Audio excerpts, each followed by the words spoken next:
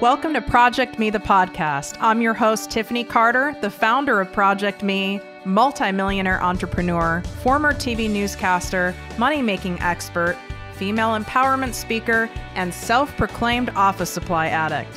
My mission is to take the mystery out of making big money. Every week on ProjectME, the podcast, I'll share success tips, strategies, and stories from other entrepreneurs, experts, and millionaires, showing you exactly how you can achieve your most exceptional life. Now let's get to it.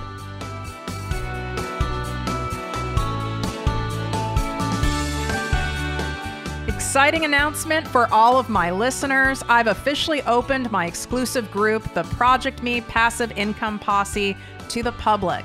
This group is by application only, so we can keep the group high vibe and spend our time, energy, and expertise only helping those of you who truly want massive success and impact.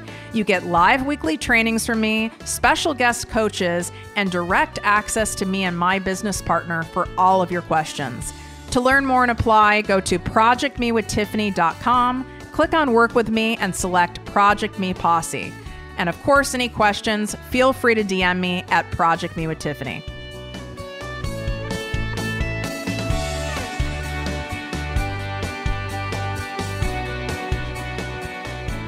Welcome to the Posse and podcast Project Me with Tiffany Carter. I'm your host, Tiffany. What's up, guys? I have gotten so many requests to do an episode on this. So you guys ask and I deliver. So if you ever want me to cover a certain topic in an episode or even have a certain guest on that you would love to hear, how I interview them in my, Tiff style, just drop me a DM on Instagram at Project Me with Tiffany. That's the best way. If you don't use Instagram for some reason, number one, you need to get with the program. Number two, you can also hit me up in Facebook Messenger at Project Me with Tiffany as well, and just let me know. So today's episode is pricing your services and products as an entrepreneur to increase your sales and get more people to say yes. Oh my Lord, that is the hardest thing for most people, is to know how to price something. Or what happens is many people price things and they're pricing it so low because they're afraid if they price it higher, no one will buy it. And since so many of you guys who are listeners and who follow me, you're such giving people, as I always say, like attracts like. You want to make sure more people can afford it because you want to help more people. It's a lot of times it is coming from a good place, but if we really peel back the layers, it's also coming from a lack of self-worth. Not to say you have to be at a level of lack of self-worth, where I was 5 years ago, for example, which I had none. It could be coming from a place of uncertainty, like, well, there's so many other people who are coaches, or there's so many other people who are teaching this thing, and I don't have the credentials as they have. I don't have the degree. I'm not as old as them. I'm not as knowledgeable. Maybe I'm not as fit as they are, or my yoga practice isn't where I want it to be, or whatever it is. And then we start devaluing our intellectual property, as I call it. So we start devaluing it. And maybe you have an actual physical item. You have, shirts, jewelry, hats, cups, journals, books, whatever it is, you might have that, but that's still a form of your intellectual or creative property. And you are diminishing its value in order to maybe think you're going to get more people to buy it because it's less expensive. And guess what? What happens is when we price something so low, number one, we end up not feeling good because it takes so many more humans to buy the thing for us to make any money. And then it almost feels like resentful. It's like, then it can start down a really bad path with money mindset. Like, I release this book, I release these exercise trainings, I release these cooking, videos or recipes or whatever it is, and I'm not making any money.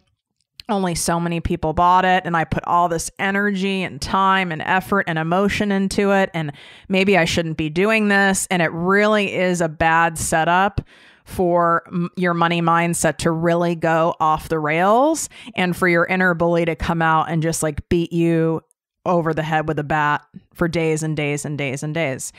Raise your hand if this sounds familiar. We've all been there. Anyone who pretends that they've not been there, don't trust them. Everyone has been there, whether you are in a corporate job, or you have your own company, or you're in a corporate job with a side hustle, whatever it is. We've all been there. We've all felt that way. And a lot of times I see this happening with people who are employees with their time, right? I see it with entrepreneurs too, but your time is of high value. In fact, your time is of the utmost value. And a lot of times we will, stay late at work, or someone asks, can you just do this one more thing? Or, coworkers ask you, can you help me with this? And pretty soon you've just been robbed of your time, and then in creeps in, uncle resentment, right? And now you're like, oh, that coworker is so annoying, or my cousin is so needy, and I don't even want to pick up the phone. So if you're in that mode anywhere in your life, you have an exchange that is off.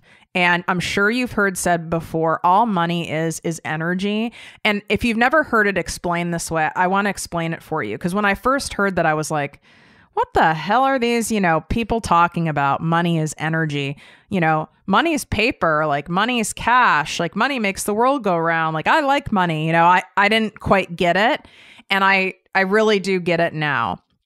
So here's the thing. It's an exchange. So for someone to do private coaching with me, obviously I charge a premium because you're getting private exclusive coaching with me. It's not just about my time, but my time's a factor, and the results I get people, and my intellectual property, right? Meaning all of my wealth of knowledge and proven track record, that is of high value.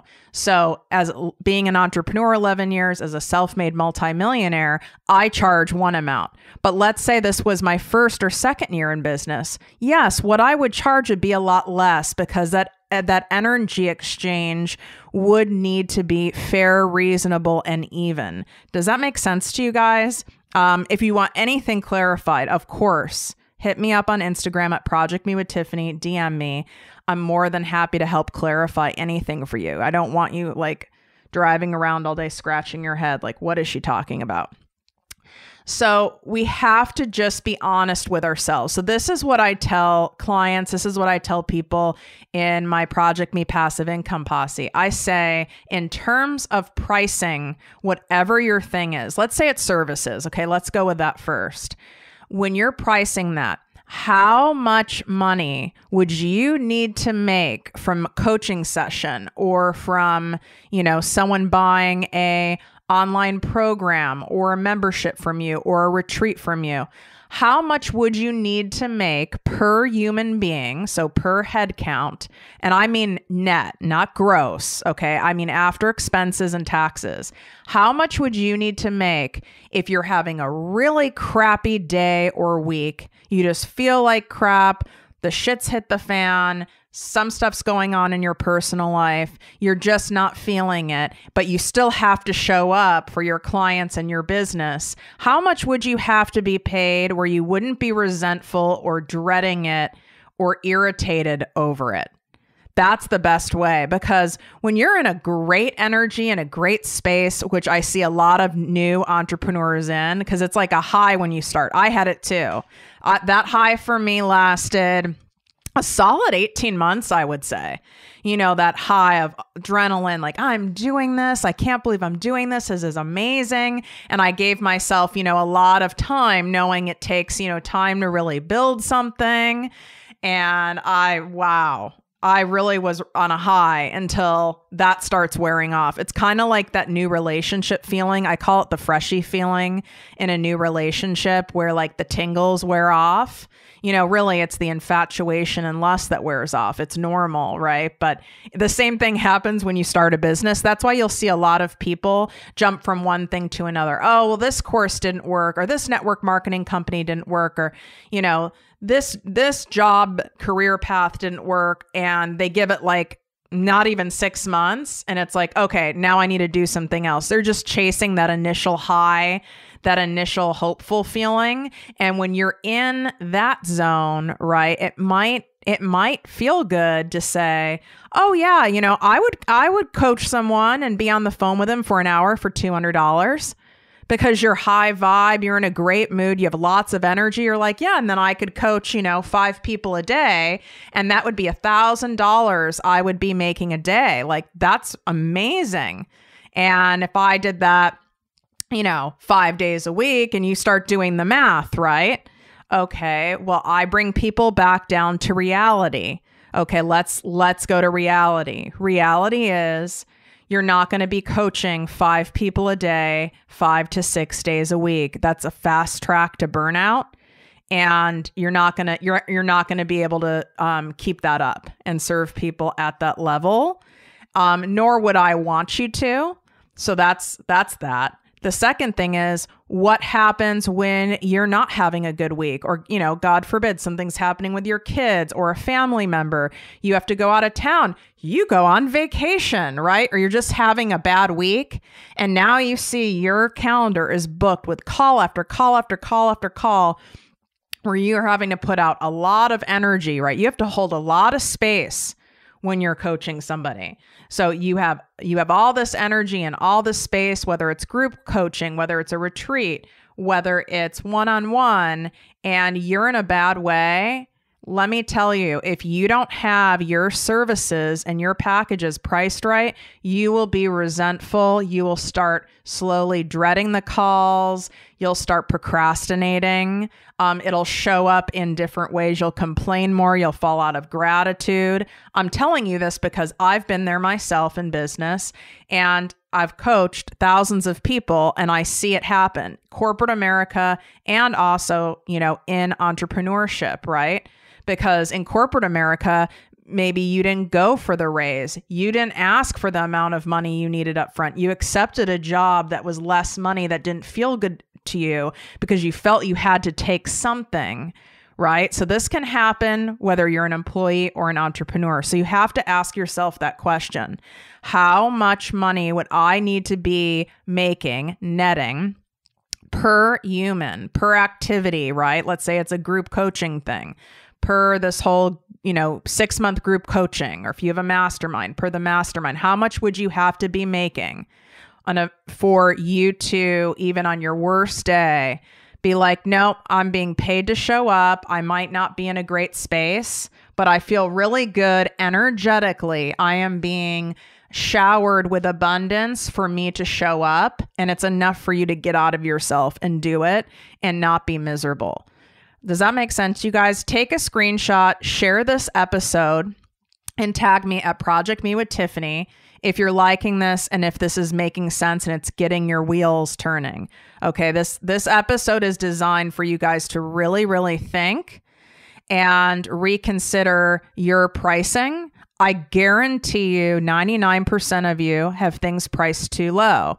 Now, I have experienced people who are, I call them delusional thinking, entitlement thinking, or plain old crazy thinking, where people have priced their services so exorbitantly high compared to their level of intellectual property, experience, proven track record, and results, where it's like, I don't know how that feels good to you. Okay. And I've seen it happen. And that is a different form of, I call it money sabotage, because you go too high with pricing something, you are going to turn people off and push them away because you got greedy. This is coming also from a scarcity mindset, a poverty mindset. Usually people who overprice, it's because they don't feel they have enough clients coming in, or they don't have a system in place. Like I teach my private clients, they don't have a system in place to create ideal clients coming in on command, on demand, and have a pipeline. So if they're only getting a client trickle in like 1 a month or 2 a month, they're wanting to charge all this money to make up for the lack of not having more clients. That's coming from a scarcity mindset in a different way. And you're going to turn people off energetically.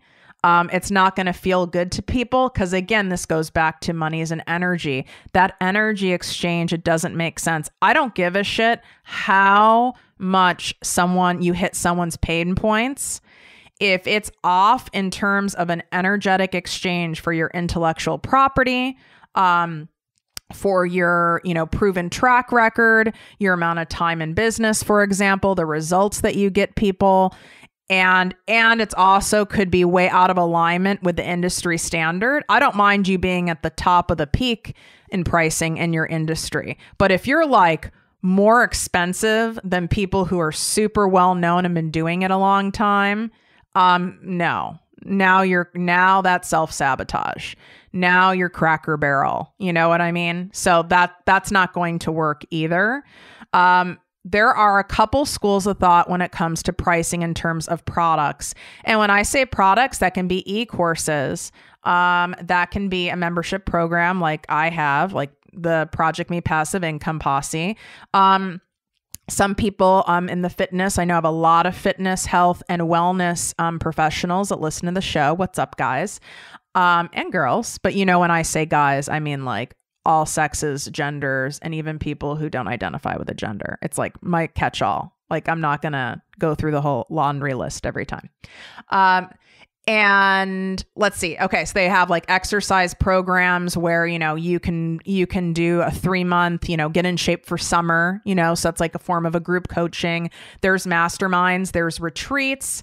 There are, full day events, online events, books, guides, paid printables.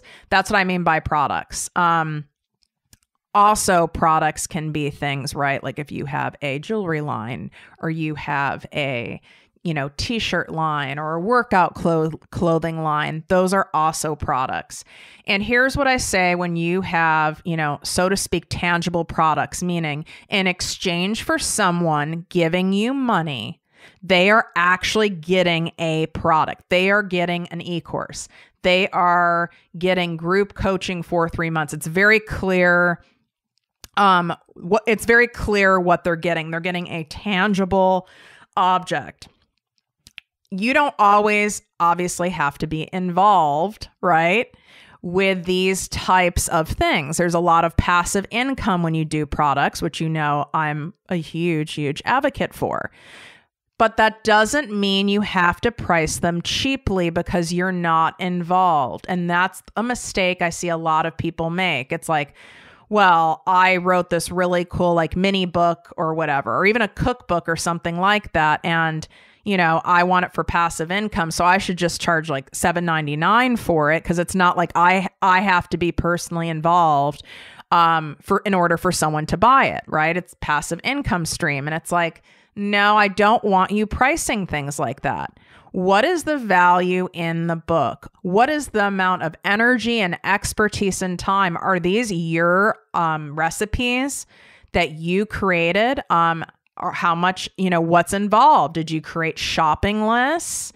Is it, something beautiful where you can leave this cookbook sitting out? Or is it more of something that is just simply for, recipes that you put in a cabinet? There's a million different ways to price something, but you don't want to just price it because, oh, it's passive income, or, oh, it's a book, or, oh, I've seen ads for people saying they're giving their book for free and you just pay shipping and handling. By the way, that's just a strategy, right? They're still making money off the book. They're making less, right? They might be making, let's just say, $3 per book because they're also paying for those ads too. So $3 per book times God knows how many people can end up being a pretty legit passive income stream. But usually people who are doing that have many, many streams like I do, probably even more than I do. And they can afford to have these streams with micro products like that. Most people who are starting out or in your first few years of business, you want to have some solid passive income streams that bring in money without you having to have, thousands and thousands of people buying it. Because in order to have that many people buying your stuff, you either need to have a huge, totally real Instagram audience. And I'm saying Instagram for a reason. I'm not saying Facebook. Instagram audience where there's no fake followers. They're highly engaged. And when I say huge, I'm talking 100,000 or more. And or you're going to have to invest money in doing Facebook ads, and not Facebook ads that you're just like winging, like Facebook ads with a clear strategy, or hiring someone or working with someone like me to create your full Facebook ad funnel for you. Otherwise, if you have 1,000 followers, right? You have 2,000, even you have 10,000, even you have 25,000, 30,000. If you don't price your products and your services higher, you're going to just have to sell so much of it, and it's just not going to be realistic. So you have to think of it strategically, but you also can't get greedy with it. So what would feel good to you, right? Selling your cookbook for, or your 3-month, Get Fit program for, what would feel good to you? So tell me, what is your bottom line, right? What is your bottom line? Like, bare bones, if I got this is the lowest I would accept for this item or for this course or whatever. This is the lowest I would accept and still feel good about it. Obviously, I'd want more, but I'd still feel good. What is that amount? So let's just keep with like this cookbook example. You know, you're the only one who knows how much time you put into it. If you hired an illustrator, if you had a professional photographer do it, if this is a coffee table pretty book, or if this is really just like kind of more for recipes and it's not something someone would leave sitting out, okay? You know what energy and heart and soul went into it, what would feel good to you. So what is that bottom level number? Is it $10? Is it $15? It's okay if it's $20. It's also okay if it's $50. And then I want you to put the number that you would ideally truly like to get for it. And this is where some people get sarcastic, where they're like, well, I'd like to get $100 for it. It's like, okay. That's not what I mean. That's also delusional thinking. What I'm saying is, what would you ideally like to see people paying for this, where you're like, wow, this is awesome. Like, people are paying a premium for my cookbook. People are paying a premium here. And come up with that amount. Is it $29.95? Is it $37.95? Is it $49.95? And now you have that amount. So you can play. Now, because you know your bottom level amount, which is really important, that's the least amount you would accept for this item or service, and not feel resentful. You'd still feel energetically good about it. So you want to always price something higher than that. Here's why. There are always hidden expenses when you're selling something, whether it's your services or a tangible item. It could be shipping. It could be energy, meaning things always will end up taking more time than you planned for. It could be technology. You didn't realize you needed to get this platform or that platform. You end up needing to hire a virtual assistant or a full-time assistant. There are unexpected costs because maybe you didn't factor in that people return stuff, or there's been damaged items, or Facebook advertising. So you always want to price, you don't want to price at your bottom what you would accept. You need to pad it for yourself, because there will be expenses that come in. And then if you want to do discounts, for example, like early bird specials, Mother's Day specials, summer special, you are an early adopter, you're an action taker. So the first 10 people, or you decide to have flash sale Friday. You need to have your price be high enough to allow room for the discounts. And even with the discounts, even with the flash sale, even if you are having other people be affiliates of your products and services, right, where you're paying them a commission every time they sell something of yours, you want to make sure that after all of that, your bottom net price on your item or service doesn't go below that bare minimum that you would take and still be happy with it, right? So let's just say that bare minimum for your cookbook, I'm just saying, let's just say it's $10. That is your bare bones. But ideally, you would feel like, God, this is so awesome. I'm getting a premium for my cookbook. Let's say it's $37. So you don't, anything you price it at, minus Facebook ads, minus paying affiliates, minus your flash sale discounts, you would be screwed if you priced it at 10. Even pricing it at 15, you would be screwed, right? You would end up, not making much money on it at all. So you want to be somewhere north of the middle. So you find that middle zone, and I'm not going to do this in my head or break out a calculator right now, but you find that middle zone. So if you guys are driving or whatever, unless you can do math in your head, don't do it now. But if you're not, again, put your bottom barrel price, put your ideal price where you're like, wow, I'm getting paid a premium for my product. This feels good. Now find what the spread is between those two numbers. What's the middle, right? So you know what the middle is, and you want to go north of that middle number. They call it mean, MEAN in math. Don't ask me how I remembered that. I think I remembered it from taking my MBA entrance exam, which I probably didn't score well on. And I'm going to have a sip of coffee. So hold on. Thank you. Okay. So now you guys know the pricing method and where all this is coming. A lot of people shoot from the hip. I'm going to price this. Oh, this feels good or that feels good. It needs to be strategic or you're going to fuck yourself.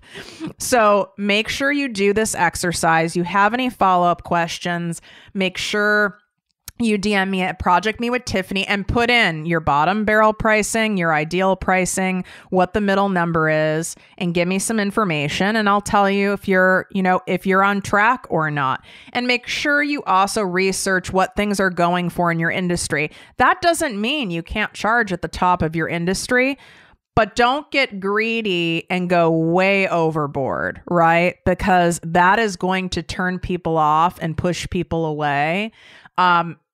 It just will, unless you have something so unicorn unique about you with these amazing proven results that are far superior to anyone in the entire universe in your industry. I don't advise doing that. Again, let me know, you guys, if you found this helpful. Take a screenshot, share it on Instagram, share it on Facebook, tag me at ProjectME with Tiffany. Sharing this episode is caring. It helps other people get this great information. Also, if you haven't done so already, it would mean the world to me if you guys could take 90 seconds, go on iTunes and leave a 5-star written review on the show. It would mean so much. That's what iTunes truly cares about, and how your show keeps going and growing are the reviews. That's the main thing. More than anything else, you can have a shit ton of downloads, which I do, and their algorithm focuses on the reviews. So if you love the show and you want it to keep going and stay strong, and if you love me, which I hope you do, and you want to support me, please do that. It would mean the world to me. So you guys, now you have everything you need in terms of pricing. Don't lament over it for days and days and days. I gave you the simple formula. I've used it for years. I've used it with hundreds of clients. It works. Go make it happen. Wishing you great health, wealth, and worth as always, and I'll talk to you guys soon. Bye. If you enjoyed this podcast, please write a 5-star review on iTunes. Not only will this make me super happy, but it will allow more listeners to find our special show. Simply help me help others.